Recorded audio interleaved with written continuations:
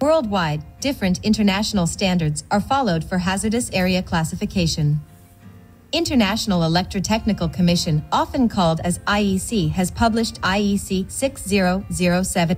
National Fire Protection Association NFPA has published NFPA 497, whereas Indian standard is IS 5572 for classification of hazardous area. In 19th and 20th century, severe fire and explosion incidents occurred in the coal mines due to sparks generated by electrical equipments, and trend continued with oil and gas industries, leading to major fire and explosion incidents. This triggered the authorities worldwide to develop standards for hazardous area classification. The explosion risk is also in the industries handling solids which generate dust, such as coal, sugar, grains, etc.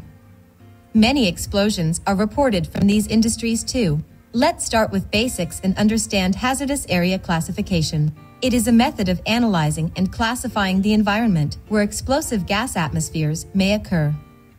This helps in the proper selection and installation of equipment that does not pose fire or explosion risk. Depending on the type and likelihood of the presence of explosive atmosphere or combustible dust, different electrical equipments are selected for the particular areas. Hazardous area classification is required in all industries handling flammable liquids, gases, or combustible dusts.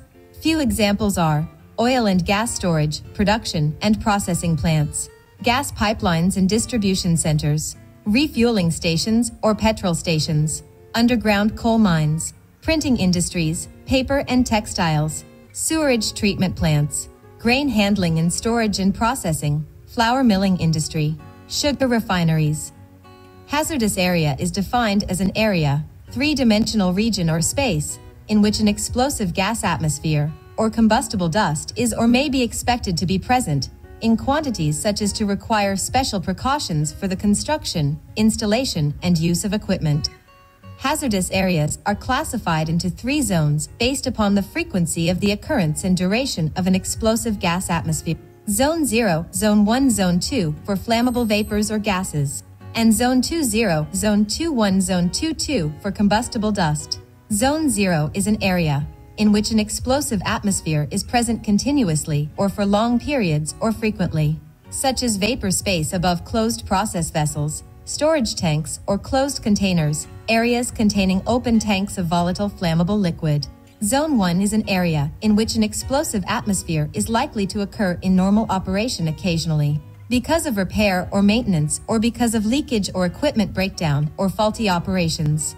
Examples are areas in the immediate vicinity of vents, flame arresters, and filling hatches.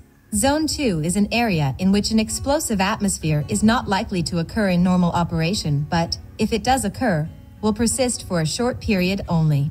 Examples are flammable vapors are handled, processed, or used are confined within closed containers of closed systems from which they can escape only as a result of accidental rupture or breakdown of the containers or system. Storage areas, areas near valves, flanges, pumps. Here you can see the zone classification of flammable vapors on left-hand sides and classification for dust on right-hand side.